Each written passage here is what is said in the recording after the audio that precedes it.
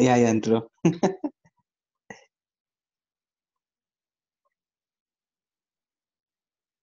Teresa, thank you. No se escucha, teacher. Teacher, I don't hear you. Your microphone is closed.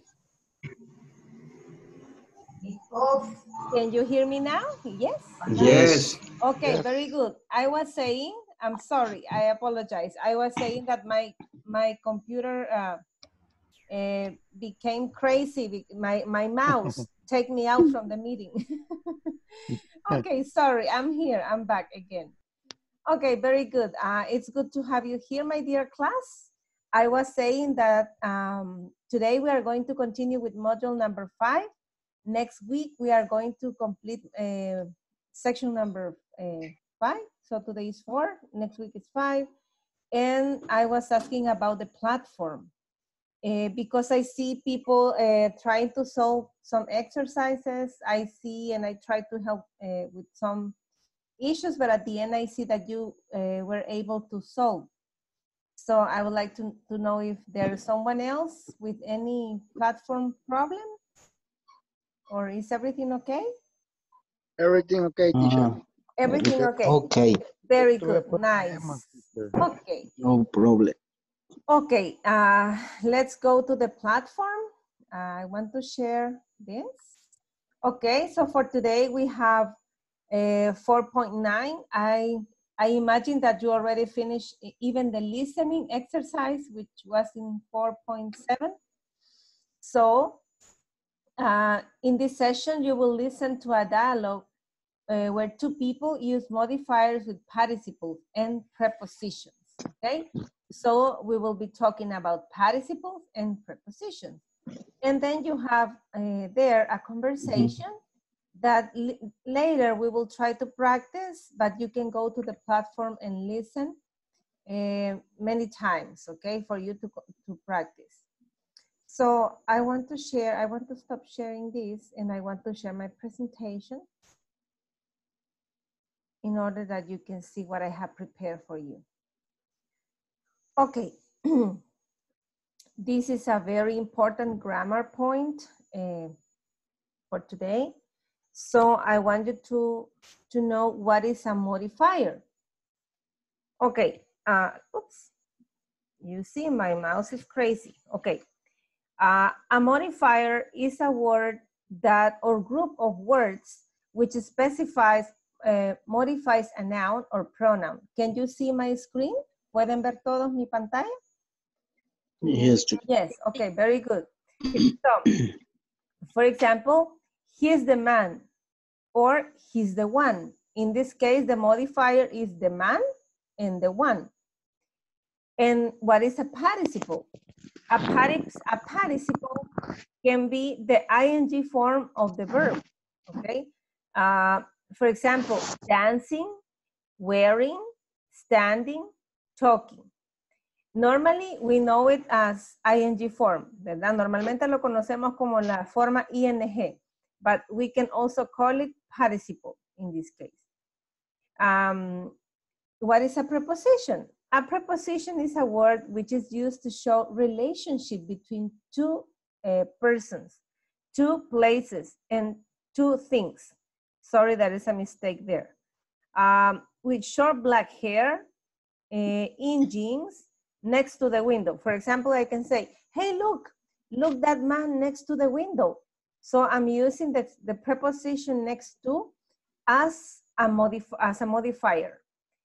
Or for example, look, there is a lady in white jeans over there. So I'm using the preposition in as a modifier. For example, Ahmad is the one. He is wearing black sunglasses. Ahmad is the one wearing black sunglasses. Akram is the man. He is standing behind the coach. Akram is the man standing behind the coach. So in this case, the man is a modifier. Standing behind behind is another modifier. I know it's a little bit not easy, but I want to clarify also this. I know that you have listened that the verbs can be in present, in simple past, or past participle, or present participle, ¿ok? Me gusta esta lámina, la quiero explicar en español porque sé que algunos tienen un gran símbolo de interrogación como teacher. Yo conozco eso como ing, no como participio. Como participio yo conozco un tiempo de los verbos. Y tiene razón, ¿verdad? Entonces, por eso me gustó esta lámina y quise traerla, porque en efecto tenemos la forma base de los verbos, tenemos el tiempo pasado y el pasado participio, ¿verdad? Por ejemplo, si yo digo cook en un verbo, esta es la forma base o el presente, en el pasado simple yo digo cooked, y como es un verbo regular, el pasado participio también es cooked. Pero hay otros verbos, ¿verdad? Como el verbo sing, cantar, que son verbos irregulares. Entonces aquí yo digo sing, presente, sang, pasado, sung, past participle. Entonces aquí ya me cambia del pasado simple al pasado participio y me lo tengo que learn by heart or memorize, ¿ok? Me lo tengo que memorizar porque son verbos irregulares, entonces ya no aplica como el caso de los regulares que solo le agrego ed. ¿Por qué estoy explicando todo eso? Porque sí, en efecto, esto es un participio, ¿verdad? Esto es un participio. Pero también a esta forma verbal, ing, también se le puede llamar present participle, presente participio. Cooking, laughing, crying, walking, thinking, singing, eating, drinking, ¿verdad? Y también los conocemos como el ing form, ¿verdad? Y también se dice que puede ser un gerundio, pero ahorita no me quiero meter en el tema de gerundio, sino que quiero que nos mantengamos en el participle. Y que ustedes sepan que hay un past participle y un present participle. ¿Estamos claros? ¿Sí? ¿Los identificamos correctamente? ¿Cuál es el past participle? Que normalmente es la tercera columna de los verbos cuando nos dan la lista de verbos para aprender, ¿verdad? Sí, y estamos aprendiendo que lo que usualmente conocemos como ing también se llama present participle. ¿Estamos todos en sintonía hasta ahí? No. Yes. ¿Sí? ¿Sí? ¿Yes? No. ¿Quién dijo no? Hello? Someone said no? Ok, vamos a ir despacito para que no se me pierdan, ok? So, what are modifiers with participles and prepositions? We say, he's the man dancing in the living room. ¿Vean? Aquí el dancing lo estamos utilizando como un modifier, ¿verdad? Él es el hombre que baila en el salón. John. She's the one wearing a dress. Rosa. She's the Japanese woman with dark hair. Michiko. He's the one in white pants. Joe. She's the tall person next to the window. Julia. So, what we do with modifiers? ¿Qué hacemos con los modifiers? Lo que hacemos es que, en otras palabras, reemplazamos en alguna medida el nombre de la persona, ¿verdad? Y decimos, siempre utilizamos el pronombre, ¿verdad? El pronombre personal. Pero el modifier nos sirve como para dar una descripción en lugar de decir, he's John, he's John, he's in the living room, decimos, he's the man dancing in the living room. Y obviamos decir que él es John, ¿verdad? ¿Por qué podemos obviar decir que es John? Porque tal vez no sabemos cómo se llama, ¿verdad? Entonces solo nos resta decir algo que lo caracterice. He's the man dancing in the living room, ¿ok? She's the one wearing a dress. maybe I don't know the name of the lady. I don't know her name is Rosa. So what I do is try to describe the way she's dressed using a modifier. It's the similar case when I say she's a Japanese woman with dark hair. Instead of saying she's the Japanese lady, her name is Michiko. Maybe I don't know the name. So I say the Japanese woman with dark hair. Okay, so it's the same with the other example of Joe. He's the one in white pants. Instead of saying Joe, she's the tall person next to the window. I don't know that her name maybe is Julia. Okay, very good. See? Teacher. See? Good evening, teacher. Hello. Sorry. Hello, Nicholas. One question. Yes. How do you say the phrase in Spanish, he's the one in white pants? Ahorita voy. Ahorita voy. En español sería en la primera. Él es el hombre que está bailando en el salón o que baila en el salón. Ella en el segundo, ¿verdad? En el segundo, ella es la que está usando vestido. ¿La qué? ¿Verdad? Ella es la mujer japonesa con el cabello oscuro o con el cabello negro. Él es el que está de pantalones blancos. Ella es la persona alta cerca a la par de la ventana. ¿Sí? Entonces, puede ser la que, el que está bailando, okay, está usando, o tiene el cabello de tal forma, ¿verdad? Teacher, eso quiere decir que one es la que, el que. ¿Se puede considerar así? También puede decir you are the one. Tú eres la persona. You are the one. You are the one. Okay, yes. Okay, so I was saying at the beginning that in this case, a participle can be the past participle and also the present participle with ing, okay? Which is the same form that we know as ing. Okay, what is in your books? In your platform. It says modifiers with participles and preposition. And here we can use a combination of WH words with modifiers and participles and prepositions. For example, I say, who's Raúl? He's the man wearing a green shirt. Vean, yo no conozco a Raúl y pregunto, ¿quién es Raúl? O Raúl, yo digo, he's the man, es el hombre. ¿Cuál hombre? ¿Verdad? Porque hay 10 hombres ahí en esa reunión. I don't know who. And then the other person says, he's the man wearing a green shirt. Él es el hombre que viste, en ese caso el wearing, ¿verdad? Que viste o que tiene puesta, ¿verdad? Que está usando en español una camisa verde. Which one is Raúl?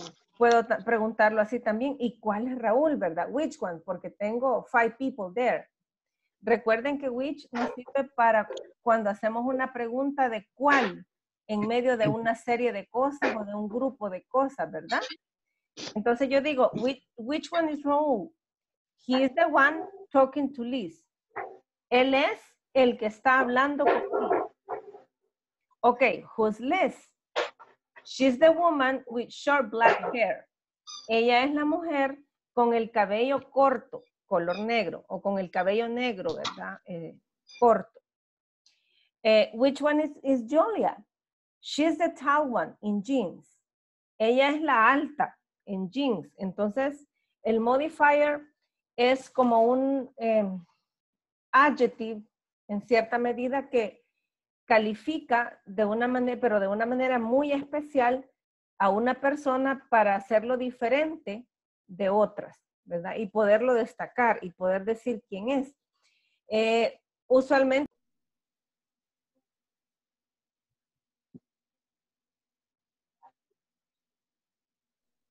Can you hear me now? Yes. Yes, teacher. Okay, very good. Okay, so I was trying to say, let me see if I can move this.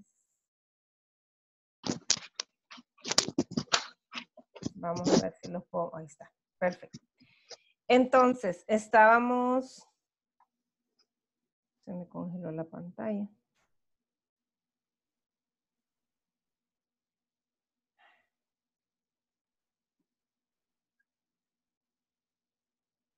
Hello, can you hear me? Okay, very good.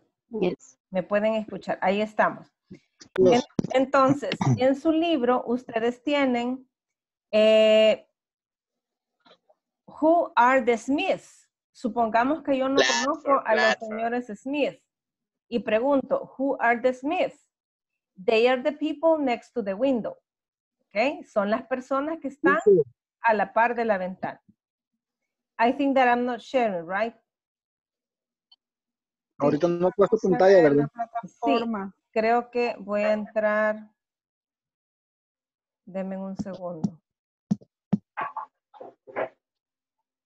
Vamos a ver. Sí, es que me sacó. Ahí está. Okay, who are the Smiths? Now can you observe my screen? ¿Pueden observar mi pantalla? Yes. Yes. Yes. Okay, so who are the Smiths? They are the people next to the window. Son las personas cerca de a la par de la ventana, ¿verdad? Which one are, o puedo preguntar también, which one are the Smiths? They are the ones on the couch. Son los que están en el sofá, ¿verdad? Sentados, maybe. Okay, so that's what you have in your platform. So now I want to go to my next slide to explain a little bit. Okay, here there's another extra explanation that says participle ed versus ing. Es decir, los participios que terminan en ed, ¿verdad? Y los participios que terminan en ing. So here, let's see if I can project this better. It says, what is a participle? A participle is a word form, a verb which can be used as an adjective, that I was saying. Pueden ser utilizados como adjetivos para describir a alguien, ¿verdad? De una manera muy particular, por cierto. For example, a past participle, bored. I was bored at the movie theater. Yo estaba aburrido en la película, ¿verdad? En el teatro. Entonces aquí, en esta oración, ¿cuál creen ustedes que es el verbo principal? Bored. Ajá, cuando alguien lo ve así, piensa que es bored, pero en realidad no es bored. ¿Alguien más? Was. Exactly. The main verb of that sentence is was. Yo estaba. Entonces, ¿cómo estaba? Aburrido. Entonces, aunque boring es un verbo que significa aburrir, ¿verdad? Pero en este caso, el participio, el que ya termina con el ed, ya no está fungiendo en este caso preciso como verbo principal, sino porque aquí tenemos un verbo principal that stands alone, que se mantiene solo, ¿verdad? Que es el verbo to be en pasado, was.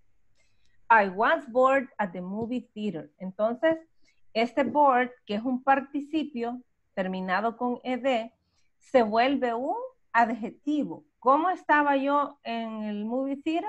¿Cómo estaba yo en la película? Bored. Estaba aburrido. Surprised. I was surprised when I heard the news. Sorprendido. Yo estaba sorprendida cuando escuché la noticia. ¿Cuál sería el verbo principal en esa oración? Was. Verb to be in past, was. Entonces, igual que en el caso de arriba, ¿verdad? Surprised se vuelve es un participio, ¿verdad? Ed, pero se vuelve un adjective. Then I ask, how I was when I heard the news. Surprised. So it's an adjective. Okay, present participles. Present participles end with ing. Boring, surprising. The movie was boring. La película estaba aburrida. The news was very surprising. La noticia fue muy sorprendente. Note, it says, note, ed adjectives often describe people's feelings. Normalmente este tipo de adjetivos que son participles con ed, normalmente describen los sentimientos de las personas. People's feelings. I feel bored. Me sentía aburrida. A boring movie. Una película aburrida. However, will make you feel bored. Es diferente, ¿verdad? Te hará sentir aburrido, ¿verdad? Ahí ya le cambia. Choose the correct principal adjective from each of the sentences below. Vamos a tratar de encontrar el adjetivo, ¿verdad? El participio correcto en forma de adjetivo en cada una de las oraciones. So, let's see. I don't understand chess. The rules are very confused or confusing. Confusing, right? Let's try to guess the other one. He was embarrassed or embarrassing when he arrived late for class. Embarrassed. Embarrassing. Muy bien, very good. So how can I do to identify, let's see. I need a line art. Let's see. En formas, teacher. Sí, eso quiero hacer, fíjese. Ilustraciones ahí. Ahí estamos. Perfecto. ¿Cómo hago yo? ¿Cómo decimos en este caso para poder saber cuál de los dos era? Por el verbo. Verb to El be. verbo principal. Perfecto, por el verb to be, porque el was me indicó que era una situación pasada. Entonces, el adjetivo, en este caso, el modifier que funciona como un adjetivo también debe guardar concordancia, ¿verdad? Ok, let's see. Number 3. There is a new playing at the theater. Are you interested or interesting? Interesting. Interesting. Fíjense que pudiéramos pensar que es interesting, pero como le estoy preguntando a él, ¿estás tú Interesado. interesante o interesado? Interesado. Interesado, Okay. ¿verdad? Interested. Interested. Very good. My little brother makes too much noise. He is annoyed or annoying. Annoying. Annoying, ¿verdad? Él es molesto. O sea, él es alguien molestón, ¿verdad? Que molesta. I like my new chair. It's quite relaxed or relaxing. Relaxing. Relaxing. La silla es relajante, ¿verdad? Okay, very good. Let's see the other one. Moving to a new home is hard. It's hard work. It's tired or tiring. Tiring. Tiring. Sí, es cansado, ¿verdad? Era como annoying, ¿verdad? The sad news made me depressed or depressing. Depressed. Depressed. Depressed. ¿Por qué? Porque vean cómo está el verbo principal, que es made. Yes. Pasado. Very good. In past. Okay, let's see. Louise got a B. She was satisfied or satisfying with her results? Satisfied. Satisfied. Because I have was, right? Ella estaba satisfecha. Okay. Very good. So let's see. The other one. Our company isn't making any money. It's very worried or worrying. Worrying. Worrying.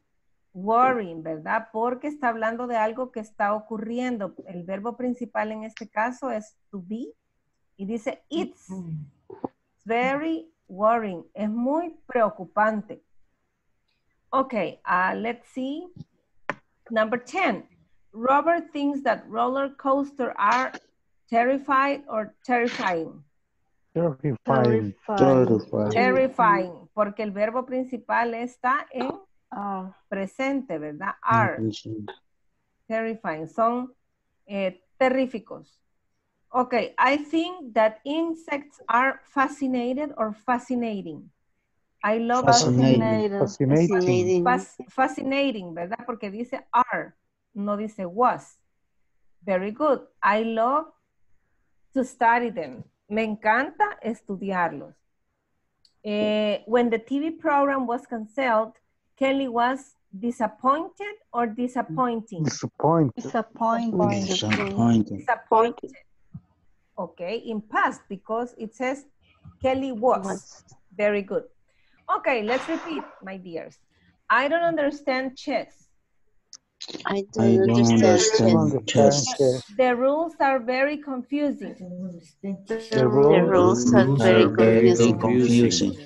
He was embarrassed when he arrived late for class. He was embarrassed when he arrived late For class. There is a new movie playing at the theater. There is There is a new movie playing at the theater. Are you interested? Are you Are you interested? My little brother makes too much noise. My My little brother makes much much noise? He is annoying.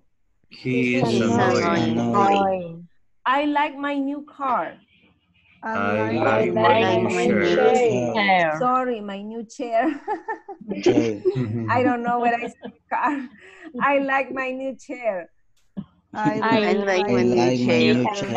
It's quite relaxing.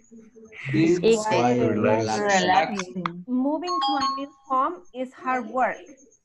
Moving to a new home is a hard work. It's tiring. It's tiring. Okay. The sad news made me depressed. The sad Sad news made me depressed. Okay. Louis got a B. Louis got a B. She was satisfied with her results. She was satisfied with with her best result. Our company isn't making any money. Our company isn't making any money. It's very worrying. It's very worrying. Very worrying. Robert thinks that roller coasters are terrifying. roller thinks that roller coasters are terrifying. I think that insects are fascinating. I think that insects are fascinating. I love to study them. love to Study them. When the TV program was canceled, When the TV program was canceled, Kelly was disappointed. Kelly was disappointed. Very good. So there are the answer key. Okay. That's it. Very good. So let's see, confusing, embarrassed, interested, annoying, relaxing, tiring. Nunca vi el tiring. Ah, yes, it is. Yes. Depressed. Yes. Satisfied. Yes. Worrying, terrifying, fascinating, disappointing. Very good. Disappointing. No, disappointing. Solo en una nos equivocamos. No, pero está correcto. No, disappointing. Disappointed. Correcto. Okay. Ajá, está correcta. Sí. Yay, we did it. Ya fue, teacher. Yeah, we did it. I promise not watch this first. Prometí no ver esto primero y lo cumplí, así que todavía me acuerdo. No, very good. Es un tema un poquito, puede ser confuso al principio, pero cuando ustedes vean expresiones como estas, vean el verbo principal. Primero identifiquen cuál es el verbo principal, ¿verdad? Entonces, una vez lo identifiquen, ustedes ven si está en pasado. Normalmente el modifier que puede ser otro verbo, pero ya en forma de participio, está en pasado también. Pero si el verbo, como en el number 4, está el verbo principal, y vean que aquí hay 2 sentences. Entonces, cuando tengan estos casos, usted vea la última sentence donde está la expresión que le están evaluando, que usted está identificando, ¿verdad? La última oración dice, he is annoyed or annoying. Entonces, ¿cuál es el verbo principal de esa oración? Aunque es bien short, bien corta, but the main verb is, so it's present. Entonces, ¿qué significa? Que mi modifier es un present participle. ¿Y cuál es el present participle? De ing. ING. De ing, ¿verdad? De ing.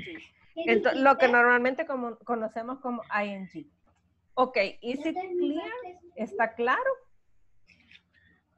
Yes, teacher. Sí. Okay, very good. So now I would like to go to the platform. Vamos a ver si esta cosa no me saca. Stop share. And let's see if I can go to the platform. Because I would like that we can do this, we can practice this conversation. It says, hi Raul, good to see you. Where's Maggie? Oh, she couldn't make it. She went to a concert with Alex. Es como, she couldn't make it. Es como, no vino, ¿verdad? Oh, well, why don't go and talk to Julia? She doesn't know anyone here. Muy bien, le dice, ¿por qué no? Why don't you? ¿Por qué no? Vas y hablas con Julia. She doesn't know anyone here. Ella no conoce a nadie aquí. Julia, which one is she? ¿Quién es ella? Is the woman wearing glasses over there? Es la mujer que está usando lentes. Por ahí, ¿verdad? Over there. Señala. No. Pregunta. Is the woman wearing glasses over there? No. She's the tall one in jeans. Ella es la alta en jeans. Vea la descripción que le da. She's standing near the window. Ella está de pie cerca de la ventana. Oh, I'd like to meet her. Oh, me gustaría conocerla. Okay, let's repeat together. Hi, Raul. Hi, Raul. Hi, Raul. Good to see you. Good Good to to see you. see you. Where's Maggie? Where's Where's Maggie? Maggie? Oh, she couldn't make it. Oh, She couldn't make it. She went to a concert. She went to a concert. She went to a concert with Alex. She went She to a went concert to with a Alex. concert with Alex. Oh, well. Oh, Well, well. Why don't you go and talk to Julia? Why don't you go and talk to Julia? yeah. She doesn't know anyone here. She doesn't doesn't know know anyone anyone here. Julia? Julia? Which one is she? Which one is she? Is she the woman wearing glasses over there? Is Is she she the woman wearing glasses wearing over there? No. No. No. She's the tall one. She's the tall one in jeans. She's the tall one in jeans. She's standing near the window. She's standing near the window. Oh, I'd like to meet her. Oh, I'd like to meet her. Okay, very good. Now it's your turn. I would like to ask you to find a partner and to practice the conversation. So, which modifiers can you see? ¿Qué modifiers podemos encontrar aquí? The woman wearing glasses, ¿verdad? One. She couldn't make it. No, ese no es. No, es solo hay dos. The woman wearing glasses y el otro, One in the jeans. tall one in jeans. Which one? Ajá. Okay. Y la otra, standing near the window. Standing, yes. Yes, Standing. very good. 3. Okay, nice. Yeah. Now it's your turn. Could you please? Guitar. Play guitar. Okay. So I would like to have partners to choose other partner to present the conversation before the class.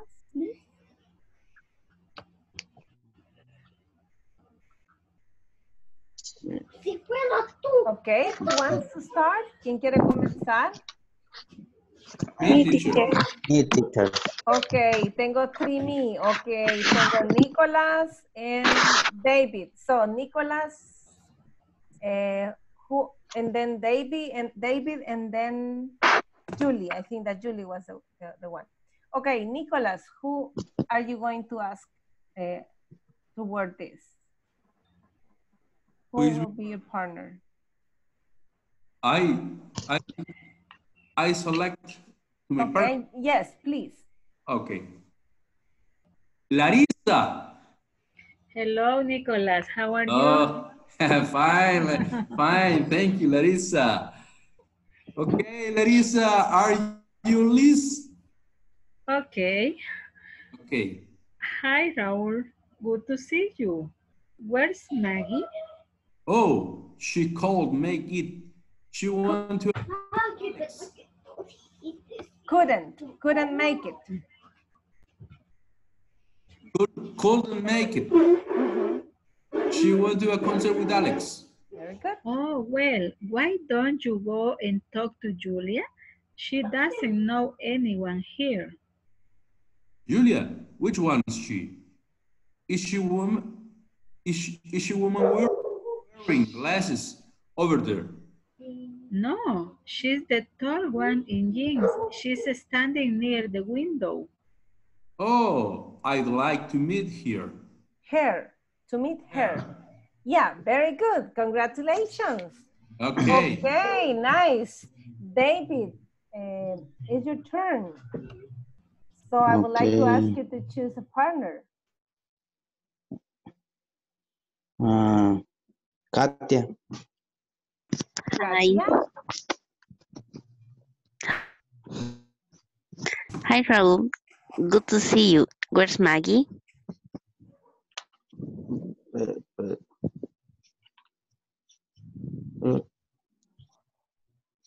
David?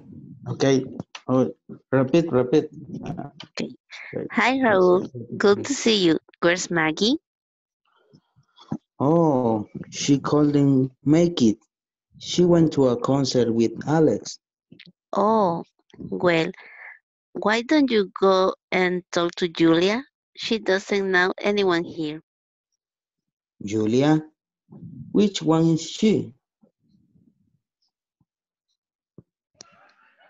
And you continue, David. Is she the woman? Is she the woman wearing glasses over there?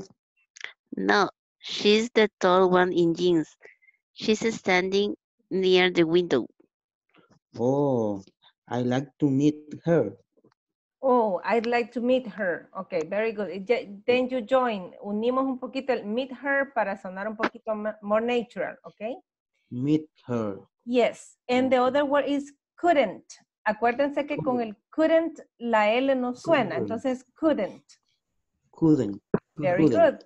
And the other word is, let's see, when you say woman, esa O suena como una U, woman.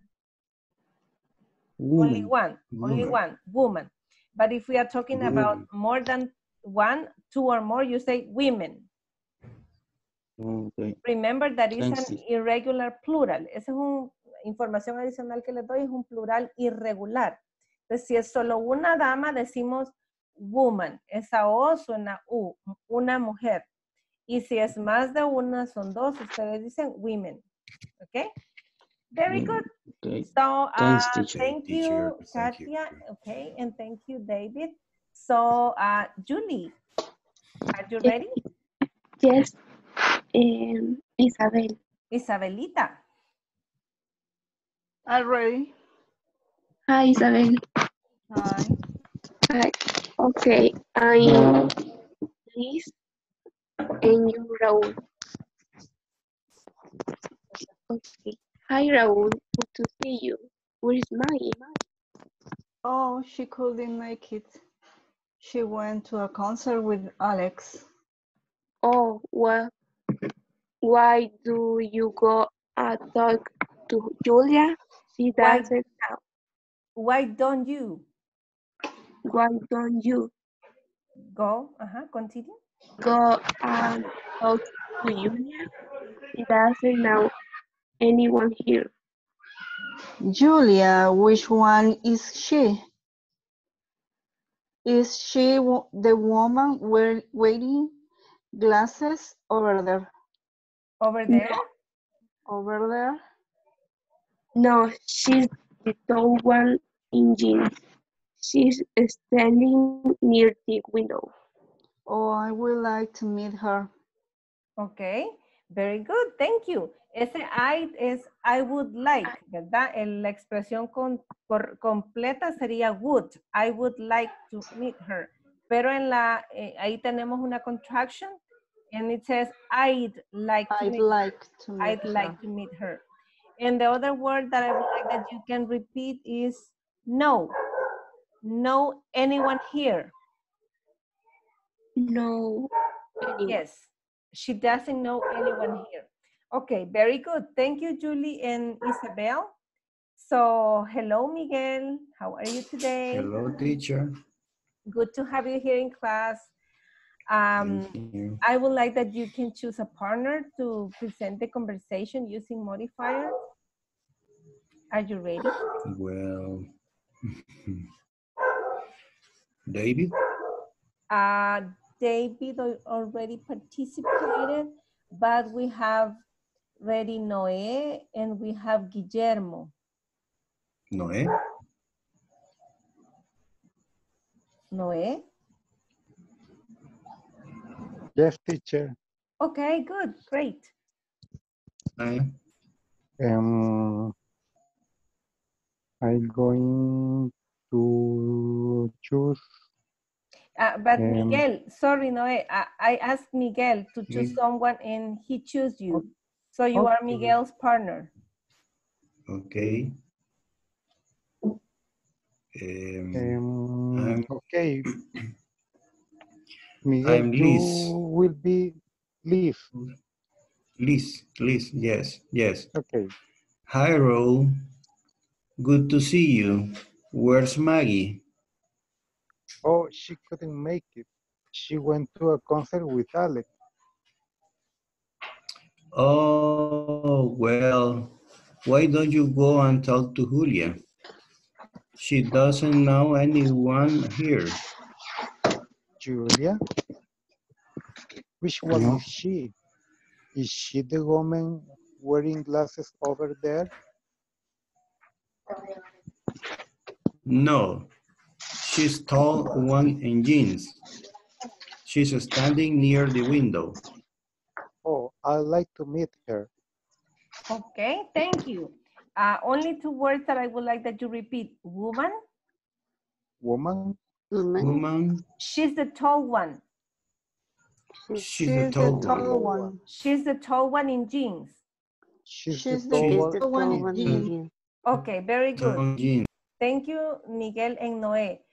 Miguel, could you please work with Guillermo? Noé? Yes.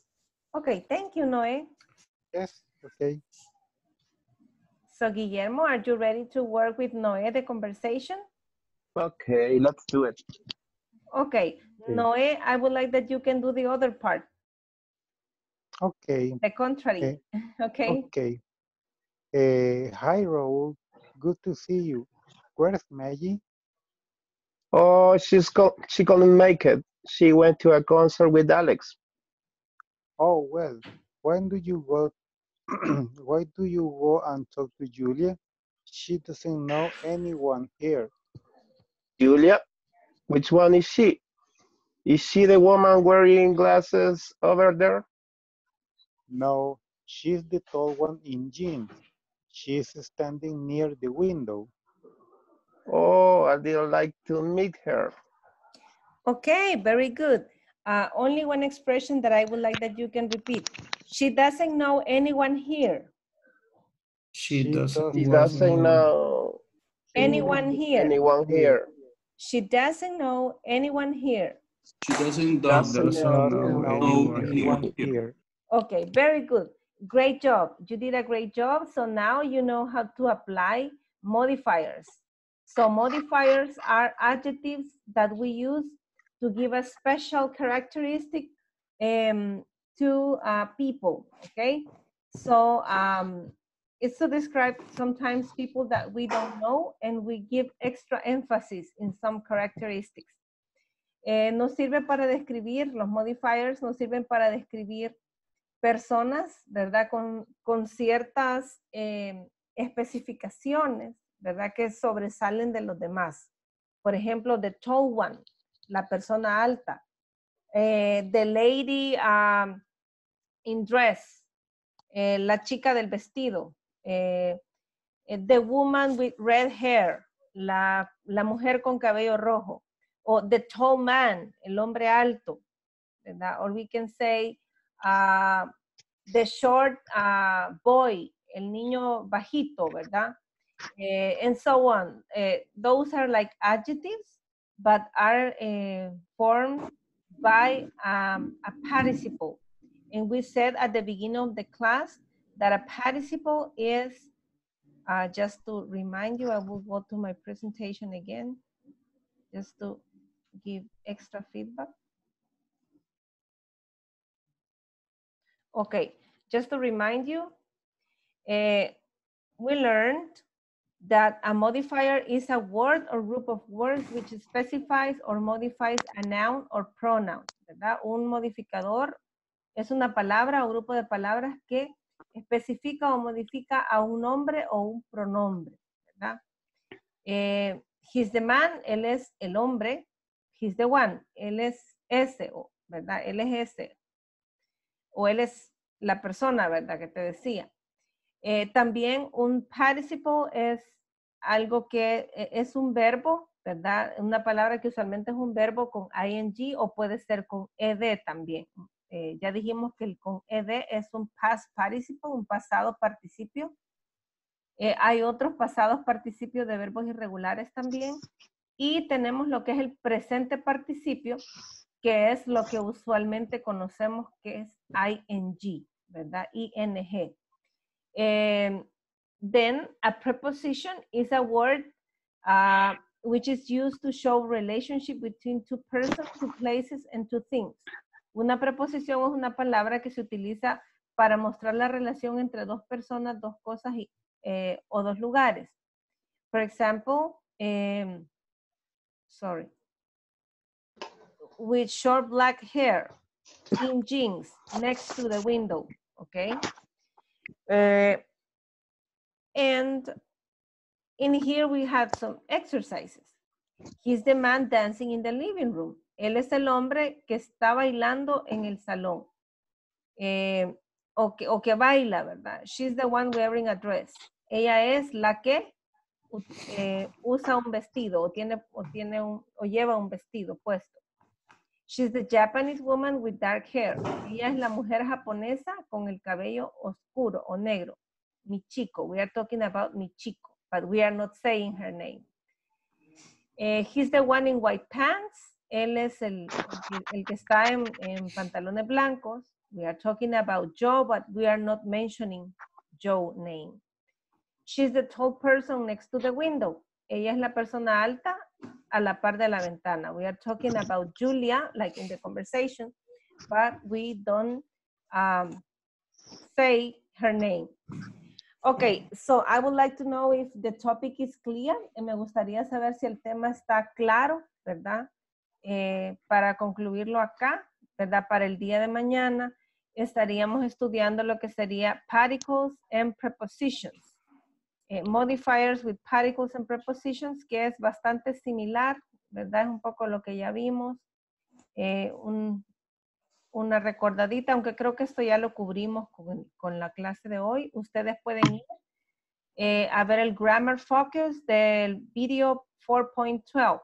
And it says modifiers with participles and prepositions. Okay, so in order to continue, we have the knowledge check en la plataforma, ¿verdad? Para continuar tenemos lo que sería el knowledge check, ¿verdad? Remember that you have to complete all the knowledge check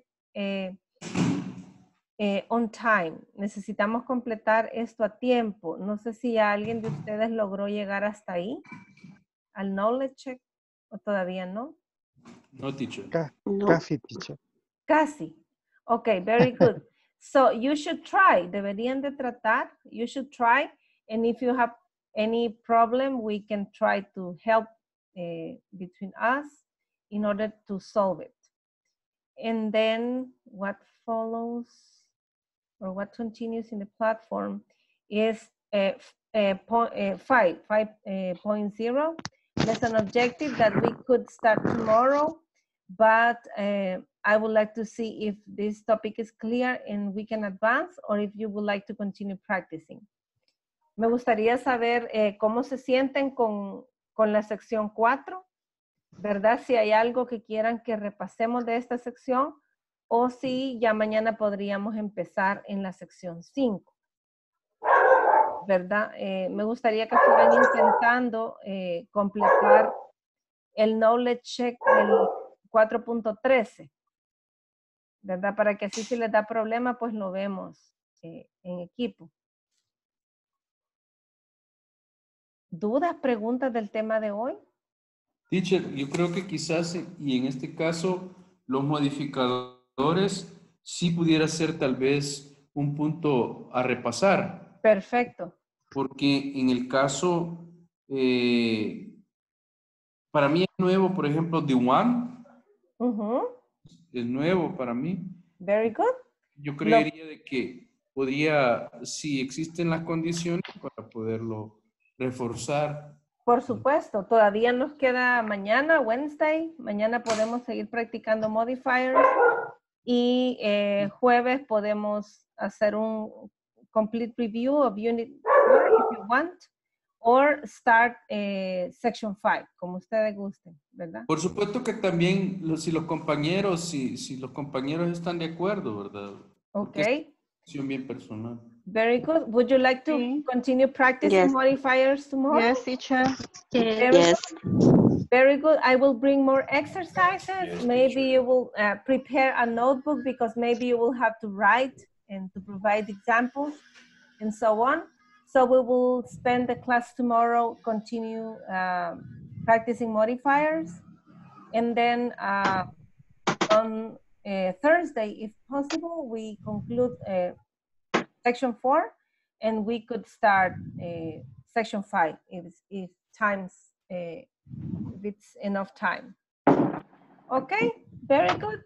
So thank you very much for coming to class today. It's great to have you here.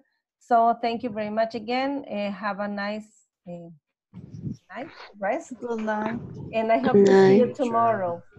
Bye bye. See you tomorrow. Tomorrow. Bye. Night, Take care. everyone. See you. Good night, everyone. Night. Good night, everyone.